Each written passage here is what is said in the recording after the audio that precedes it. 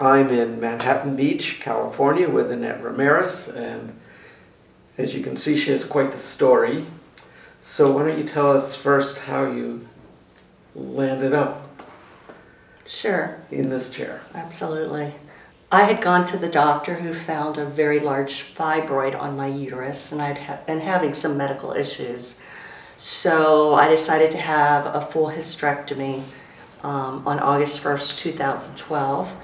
I went into the hospital expecting to get out on August 2nd. On August 2nd, I was feeling a lot of pain. I was having a lot of medical issues, and they decided to keep me an extra night. But unbeknownst to me, the doctor had cut my colon during surgery, and that's why I was in such pain the next day. By Friday, they discovered that he had cut the colon, but the previous night while I was in the hospital, he thought I had gas from the anesthesia, so he had ordered an enema. So on Friday, when they discovered the cut colon, it had been more than 40 hours, and my body became completely septic. They had to put me into a medically induced coma for 4 months. And during that time, they amputated all 4 of my limbs. Additionally, I had necrotizing fasciitis, which burnt my skin from the inside out. So not only was I a victim of sepsis, but I was also a burn victim. So I spent 9 months at the burn unit in Torrance, and after that, I was transferred to Long Beach Memorial, where I went through physical therapy, hoping to get me up on prosthetics and get me going. But unfortunately, the skin graft started to break down, so I ended up in the wound unit at Long Beach for a year. I was in the hospital for about 2 years. So the reason I wanted to talk to you is that you come across as the cheeriest. I mean, with everything you've been through, your smile, you're at a concert, you're doing things, you have such an active life. And ever since meeting you, I've just been trying to kind of get my mind around what was in your head when you woke up. I mean, I've had times where I couldn't walk, or I've worked with other artists who have had spinal injuries, but you know, to wake up and your legs are gone, your arms are gone, I have tried so many times to imagine what was going on in your head. So why don't you tell us what was going on in your head? Sure. I think when I first made the realization, it didn't come around to me. I couldn't really wrap my arms around it either.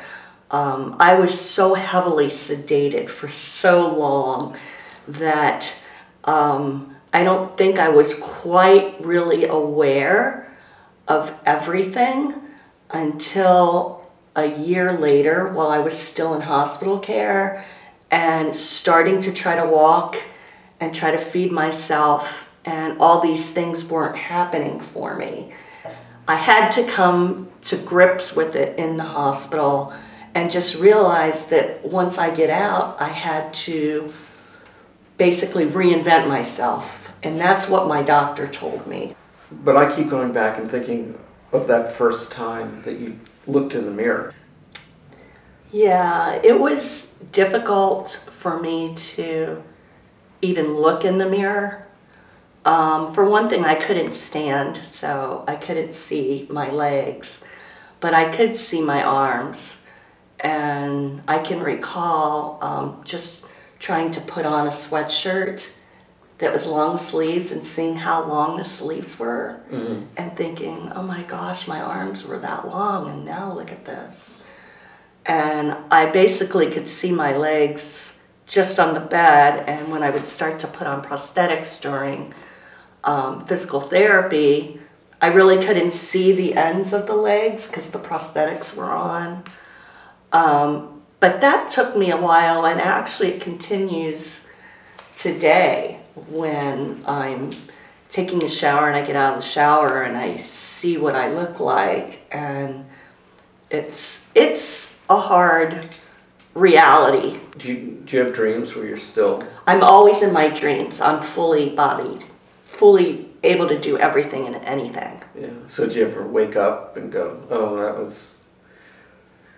I have dreams with my parents and they're both dead, and I'll wake up and thought, oh, well, that was sort of a nice memory of I was with my mom, Right. I was with my dad, you were with your legs. Right, right. And that's true, but I try not to harbor on it because I know this is my reality now. And if I keep thinking about the past and how I was, it's not going to help me moving forward.